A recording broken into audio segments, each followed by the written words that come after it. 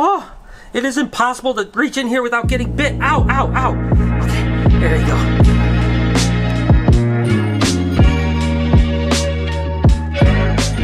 Hey everybody, welcome to the vlog. I hope the start of your day is absolutely incredible. As for me, I am full of energy and I am solo here at the shop. Everyone has today off except for little old me. But that's okay because I am excited and I hope that you have an amazing day as well. Can you guys do me a favor before we get started? Roman Atwood is actually putting on a demolition derby for a bunch of YouTubers, and a ton of the guys that are on the list are all friends of mine and people that we've collabed with before, and I want to do this. Could you imagine Lori or Noah driving a demolition car against Logan Paul or any of these other YouTubers? Do me a favor, blow up Roman Atwood's Twitter feed right now and say, "Let Snake Bites TV be in your little demolition derby." It will be absolutely epic. He only lives about 3 hours south of me, so he's right in my backyard, and I'll bring a big snake and I'll show those guys how to do a demolition derby. Anyways, we're gonna have an amazing day. We have a ton of snake work to do today, so hey, just bear with me because we're gonna be working our butts off. What do you say we get started? I'm not gonna lie to you guys, a lot of today is gonna be about just getting a lot of work done, because when I'm the only one here, not only do I have to make sure that all the babies that are born or hatched or whatever have to be set up, but I have to go through the rest of the collection too and just make sure everything's okay. If anything needs fresh water, if they dump their waters, if a cage needs to be cleaned, whatever needs to happen, basically I'm the only guy here to do it, so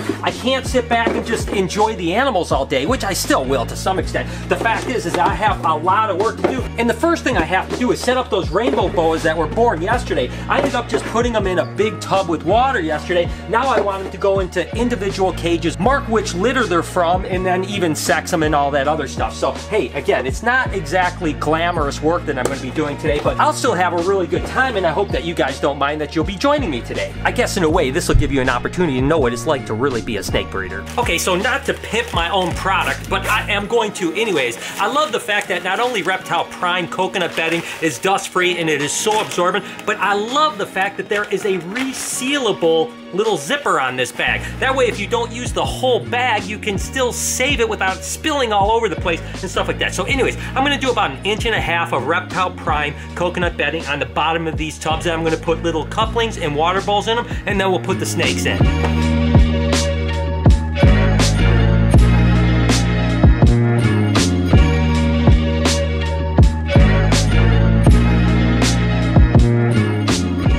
I tell you what guys, there are literally baby snakes and geckos everywhere. There's baby snakes that just hatched here, ball pythons that hatched here, the rainbows over here, more colubrids over here. I mean, snakes are hatching up top over here. We're pulling them down. Of course, we've got a ton of geckos hatching over here. Woo, doggy, it is going to be a crazy time of the year. I love it to death, but being here alone is a little overwhelming because all of these animals have to be set up on my time, so it is just going to be crazy. But hey, I can't tell you, I am just full of energy today. So it is a great day to have a lot of work, but right now we got to get on to Colombian rainbow boas. Let's go ahead and set these little monkeys up here. And again, look at, oh sheesh, look at how feisty these little dudes are. And these are those real, ow!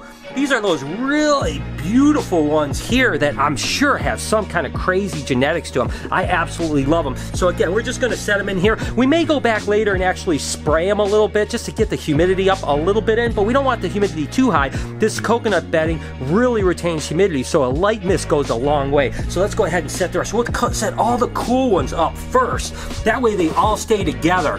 There you go. Oh! It is impossible to reach in here without getting bit. Ow, ow, ow. Okay, there you go. Look at how cool that thing is. Woo! Man, I tell you, I love these little guys. All right, there's a handful more. There's another one here. Ow! Ow, ow, ow. Ow, ow. Ow. Ow. Ow. All right, there's 2 more. So far there's been 6 of those really unusual ones, and it looks like, get in it, ow, ow. And it looks like there's 7. So 7 out of 17. Yesterday I said that there were 16 babies in this litter, but the truth is there was actually 17. So 7 out of 17 babies came out looking really cool. So we're gonna set those up, raise them up, and hopefully something else goes on. In the meantime, I'm gonna get these crazy little monkeys set up. What are you guys doing, you crazy little dudes? I promise, for anyone that wants a rainbow boa, they calm down really quick. Let's get these last ones set up. Day 3 is upon us. We're hitting up Animal Kingdom today. We're gonna see some cool stuff. We've been told that there's a Bigfoot sighting in Animal Kingdom. We're gonna find it. That is our mission, finding Bigfoot. Okay, so the next thing on the list is to set up a bunch of baby ball pythons.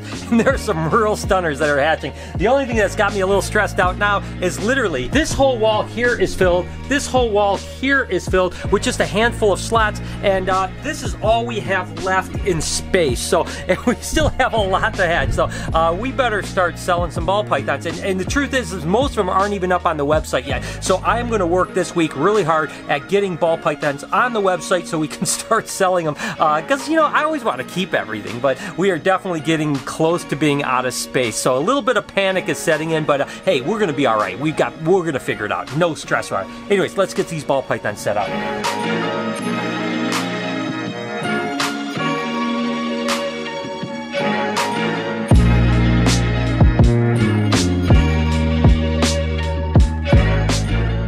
Alright, so the cages are all set up, now for the snakes. There are just so many incredibly beautiful animals like this spinner blast yellow belly that I need to put away. And again, I always talk about sexing the animals as I put them away. So I mark the clutch number, I mark the sex, and then I mark the morph. Now I'll go back later after they shed and ate a couple times and just kind of double check both the sex and the morph just to make sure that I didn't make any mistakes, because once they shed and put a little bit of size on them, oftentimes they look a little different and you can say, oh wow, that is a yellow belly, or oh, that's not a yellow belly, something on that lines. But anyways, this is a spinner blast yellow belly, and I'm just going to check the sex really quick, and it happens to be a female.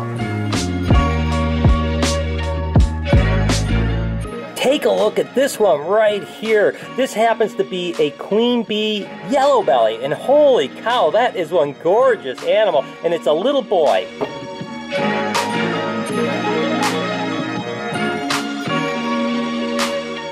Getting down to my last couple clutches, and this sucker is just so beautiful. This is an Enchi banana. I tell you what, you know, bananas have become pretty affordable now, and I just think that they're absolutely one of the most breathtaking mutations, you know, probably right behind pied, and I mean, there's a few other things though, but I just think bananas, I mean, even when you take someone off the street and you show them a banana ball python, they're like, oh my gosh. And to me, I think that's really the thing that is longevity when it comes to a mutation, is even when someone that doesn't know a lot about a snake looks at it and goes, holy cow, that thing is incredible, or it's so different. Don't get me wrong, I like all the subtle mutations with ball pythons and all snakes and reptiles for that matter, but the ones that are really shocking really pop. And of course, this one right here would happen to be an Enchi pinstripe banana. So when you mix that Enchi, the banana, the pinstripe together, oh my god, that thing is amazing. And I'll give these guys a little dip in water to get all this hatch right off before I actually get done setting them up. I still have to go back and give them all water, so I'll give them a little dip, clean them up a little bit, and then we'll get them all set up. One more clutch after this. Okay, so I'm going to blast through the last animals really quick. This first one would happen to be a pinstripe yellow belly,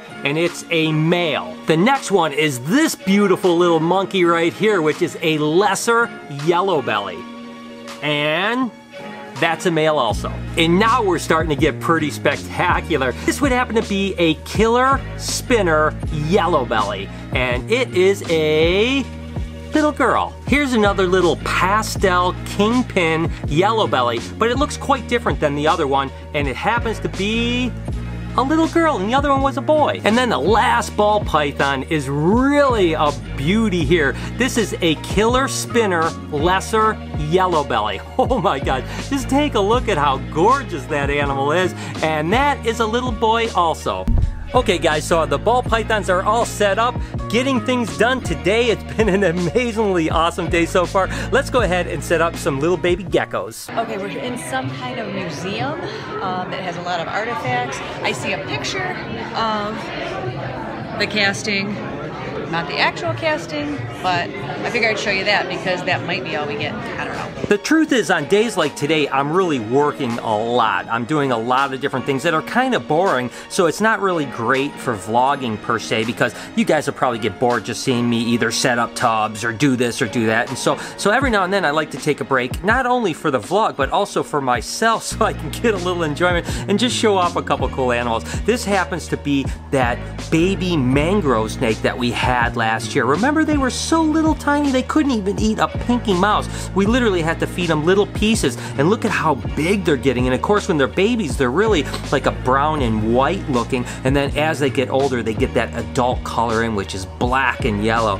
What a beautiful snake. I tell you, we have a bunch of mangroves that are up to size to breed this year, so I am hoping we get a whole bunch of babies this next season. But look at how good they're doing. Once they get started, they do so well on frozen rodents, and again, we're trying to keep these guys really tame. Not that I really ever suggest handling an adult mangrove without some hook or something like that, but nevertheless, beautiful snakes. This is a mosaic calking, and we call them mosaics because of just kind of that mosaic pattern that a lot of them have. The thing I love about this one is that really big wide stripe down its dorsal. I just think this one is really amazing. And when it hatched out 5 or 6 months ago, I just said, I've got to keep this one. Again, we're going to be raising up a lot of colubras this year because we want to kind of retool our colony. But anyways, I just have to take this break. I still have a ton of work to do today, so I'm back to it.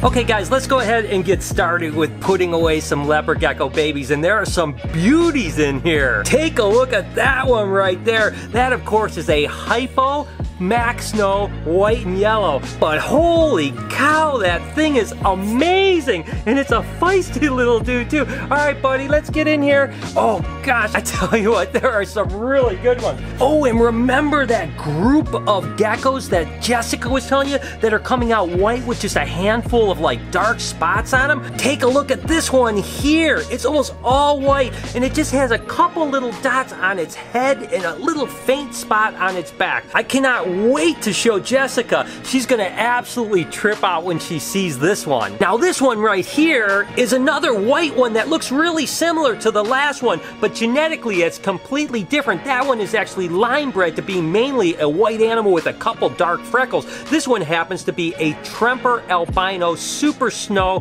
white and yellow. Well, just take a look at how crazy cool that one is. I tell you what guys, we have a bunch of geckos to set up. I'm gonna go ahead and set a bunch of these up, and I'll pull a couple more aside to show you.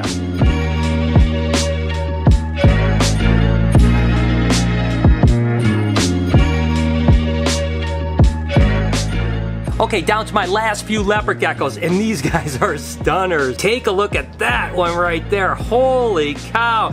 Now that's a tangerine sun-glow Tremper, but just really beautiful orange, and its sibling is just as good. Take a look at that one right there. Oh my gosh, and these guys are just babies, so when they start growing, they're gonna get even better. I tell you what, these ones might be keepers. I'm not sure. I love this type of animal, so I don't know. 2 more to go. And I always talk about how the fact that I really love the Mac Snow stuff, but these last 2 are just really phenomenal. Take a look at the pattern on that animal there. I mean, my gosh, that thing almost looks like a spider web down its back. So what this is basically like a bold stripe Mac Snow, but the bold stripe turned into this really amazing pattern. And guess what its sibling looks like? It's basically the exact same thing, just with a Tremper albino added to it. I mean, that thing is just absolutely incredible. Again, the pattern on these guys are truly crazy, and we're hatching so many geckos right now. It's so awesome to see them. I mean, I'm just going through and sometimes spending like an hour just opening up cages going, oh my god, these things are absolutely gorgeous. I mean, seriously, take a look at an animal like that. Who wouldn't think that this thing is so cool? So, all right, we are wrapped up on leopard gecko setup. Okay, so I'm super excited. Guess what? I found it. I found the elusive casting of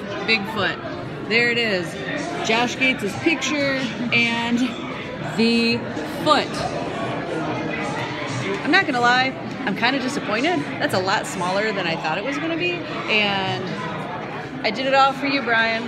There it is. I tell you what, guys, who doggy, that was a long day of work. I just spent the last 14 hours working on animals, but it was so cool. I really love days like today where it's just me and my animals. It kind of reminds me of back when I first started, when we didn't have any employees and it was just me and Lori, and oftentimes Lori wasn't able to help, so it was just me, and I just love it to death. It kind of reconnects you with the animals, and it just is awesome. So regardless though, it was a lot of work. I hope that you guys enjoyed kind of seeing what I was doing today. So let's go ahead and get out of here and see if there's anything going on with Noah. Lori is back tomorrow. I hope that she had an absolutely amazing time. She certainly deserved the break. But we'll see what's going on with Noah and decide if we're going to do anything or just maybe have a chill night. Regardless, I'll check in with you guys in a little bit. Alright guys, so I'm going to go ahead and end the vlog here. What a busy day, huh? I mean, we got so much accomplished today and it was so exciting. I just love seeing all of these babies. I am so blessed to be able to do something that I love, and I cannot thank you guys enough for allowing me to share what I love with you guys. I hope that you find something that you can wake up every morning and be passionate about like I am. Lori gets back tomorrow, which is just absolutely awesome to reunite our family again, and then in a few days we head up to Toronto, Canada for the Canadian Reptile Breeders Expo. For anyone up in Canada, come and see us and hang out. We'll be there Saturday and Sunday. It's going to be an absolutely great time. I hope that you guys have an amazing rest of your day or evening or whatever it might be. Thank you so much for tuning in today. You guys mean the absolute world to me. Can you do me a couple favors and smash that like button and make sure to turn the post notifications on? Make sure to be kind to somebody, and I promise I'm going to see you guys tomorrow.